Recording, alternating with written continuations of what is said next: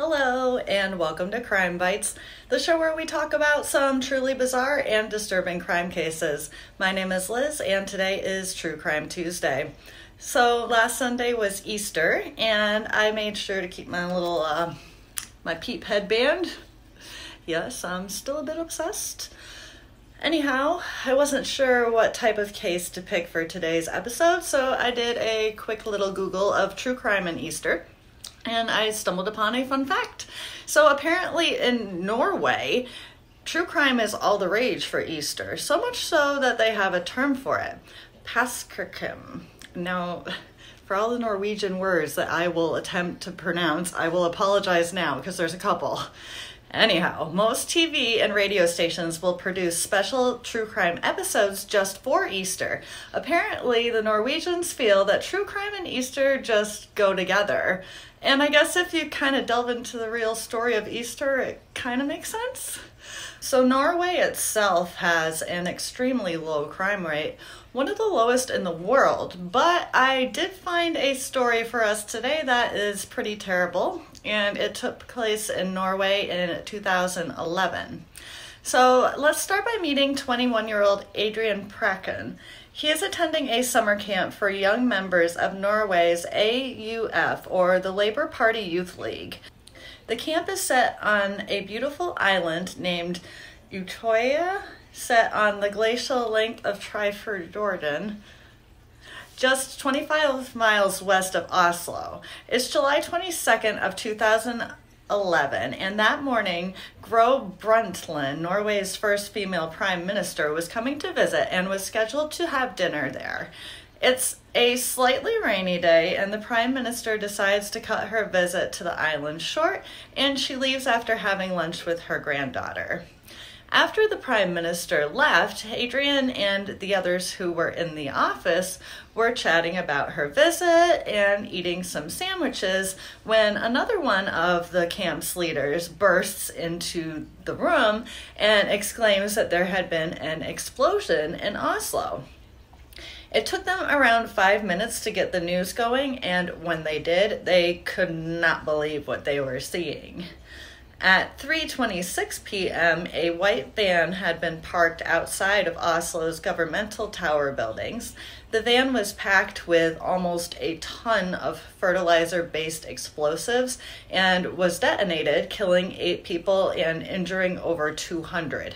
One woman had part of a window blast off and impale her between her skin and skull, but miraculously she survived. Blood was everywhere, and it's said that hundreds of pieces from the dead were found all over the streets and rooftops. Everyone was simply horrified that this was actually happening.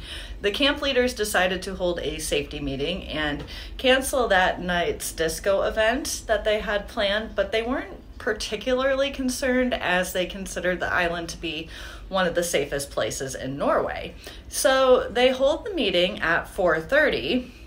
They go and they gather all the kids to the cafeteria where they explained what had happened in Oslo and why the evening's festivities would be canceled.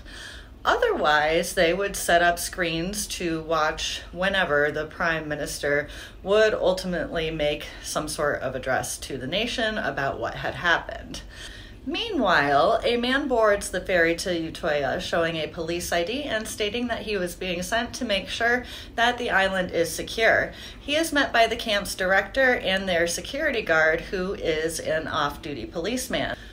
Upon initial questioning, the director and security guard are a bit confused because, for one, no one from the police had contacted them about this, but he suggests that they head up to the main building so that he can explain further.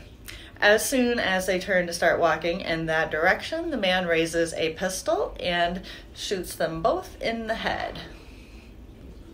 Adrian hears the bangs from gunfire and thinks it's a hammer or something like that. Then there come another series of bangs. Adrian is slightly puzzled at this point, but is soon bewildered again as people come rushing towards him. He sees one of his friends who yells out to him to run, and when he asks why, she responds with, "He's shooting." The man was headed towards the small assembly hall, shooting everyone that he could along the way. At one point, Adrian describes kind of watching him, still not sure if this was really happening or if it was some sort of drill, when a woman came from the shower area and walked straight up to him. As soon as she was about a meter away, he raised his pistol and shot her 3 times in the torso. As this was happening, everyone around Adrian took off running again, and he joined them. They ran past the cafe and towards the water. The group that he was with made it to the southernmost tip of Utøya, and a bunch of them started to attempt to swim away from the island. Adrian wraps his phone and his wallet and leaves them on the shore. Then he heads into the water fully clothed. His boots start to weigh him down, and at about 50 meters out, he wondered if he was making a mistake by trying to swim to freedom, and ends up turning back. Right as he is sure he will die by drowning, his feet hit the bottom, and he stops to breathe. Then he started making his way back to shore slowly. Right when he reached waist-level water, the man in the police uniform came out from behind the bushes. He started shooting at the people swimming away, screaming that he was going to kill them and that they were all going to die. Then he turned his gaze and locks eyes with Adrian. Adrian was too tired to even raise his arms at this point and simply stands there and yells, "No, don't shoot," and then holds his breath. The guy raises his gun and stares at him, but then lowers it, turns, and walks in the opposite direction. Adrian took the remaining steps back to land and collapsed on a rock. He would hear a few gunshots after. The man, whose name was Anders Breivik, would surrender on site to the Oslo police tactical unit that responded without any resistance. When he was detained, he said that the purpose of his attack was to save Norway and Western Europe from a Muslim takeover, and specifically that the Norwegian Labour Party had to pay the price for letting down Norway and the Norwegian people. Breivik would claim that he started coming up with this attack plan in 2002, which was 9 years before the attacks actually happened. So, who was this Anders Breivik? Breivik was born in Oslo, but lived in London with his parents because his father did diplomatic work for the Norwegian embassy there. When his parents divorced, he was only 1 and moved back to Oslo with his mother. His mother was a nursing assistant who had borderline personality disorder. From the time she was pregnant with him, she thought that he was a nasty child and that he would even kick her on purpose while he was still in the womb. She even went as far as trying to abort him, but was past the 3-month threshold that London had at that time for abortions. She stopped breastfeeding him early, claiming that he was sucking the life out of her. When he was just 2, she would apply for respite care for him, claiming that he was clingy and demanding. Then she sought help from a child psychiatry place where they stayed as outpatients for about a month. The psychiatrist observing them concluded that Breivik should be placed in foster care as his mother was preventing him from developing normally. Staff would even state that his mother told him she wished he was dead while she was under observation. She also would state that he was a dirty child. However, he was actually clean to the point of obsessiveness. He showed signs of anxiety and would alternate between clinginess and petty aggression with his mother. He also had a very unnatural smile, if that makes any sense. Like, he was smiling because he knew he was supposed to be, and not because he was actually happy.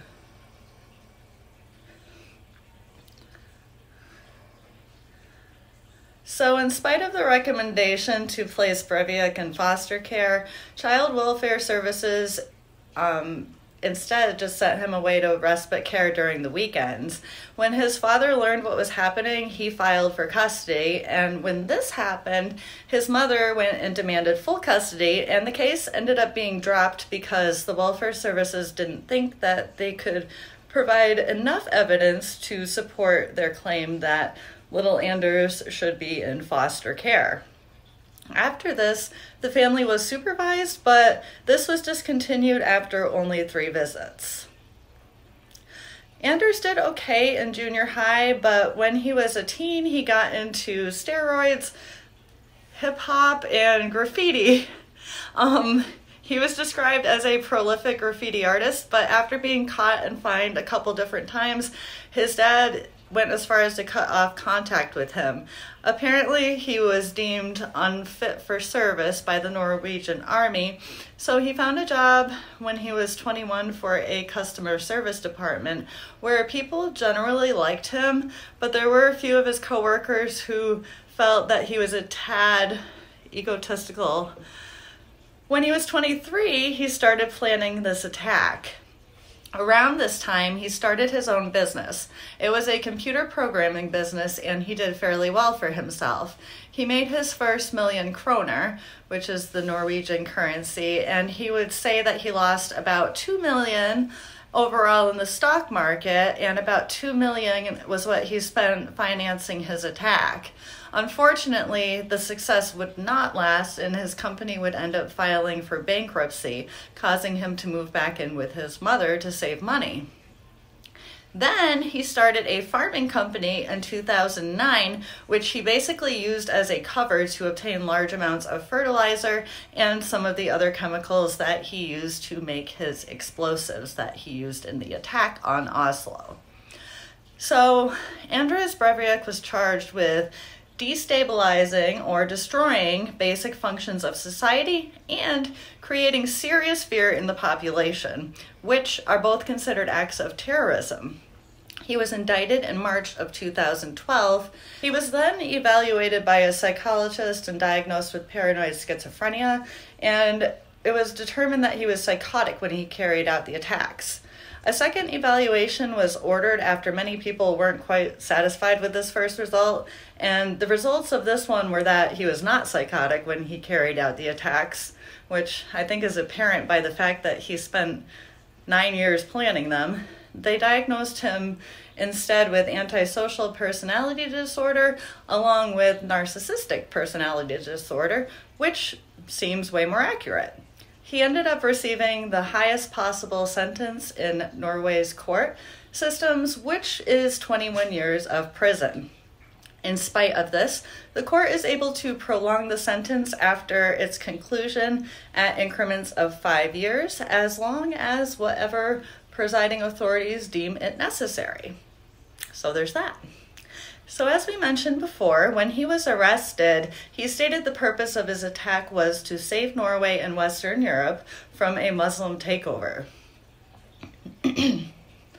So about an hour before the attack, he sent out a bunch of emails with a 1,500-page manifesto detailing attacks that would take place in the future. He had copied a bunch of things to this manifesto, but also detailed his planning process. He was described as a neo-Nazi and far-right extremist. There are a couple key points that make this attack different from normal mass shootings or attacks. For one, in many of these attacks, it's basically a suicide mission, and in this case, Andre was not looking to be killed, he was looking to become a hero. He targeted a specific people group, which does happen in some mass attacks, while in others, they just focus more on mass carnage. Andre was looking to take out people specifically from his country's Labour Party. Finally, we're going to talk about why Andre didn't shoot Adrian while he was standing in the water. He stated, "This person appeared right-wing. That was his appearance. That's the reason I didn't fire any shots at him. When I looked at him, I saw myself." Adrian was glad to know why, but he still would deal with some survivor's guilt because he lost so many of his friends in this attack. And that is going to do it, but as always, let's try to end today on a positive note.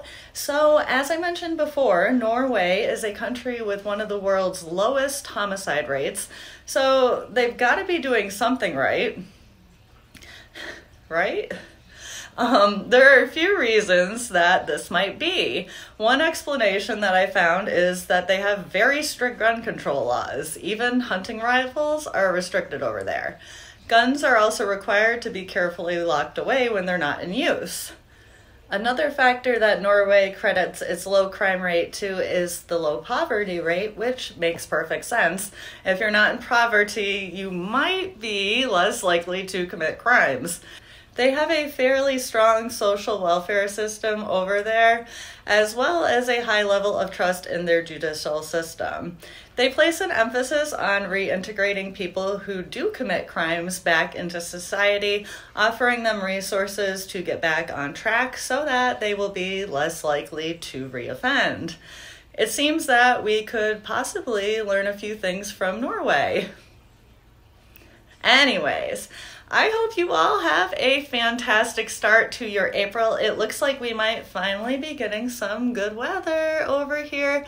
So try and make the most of it, but try and stay safe out there as well. Bye!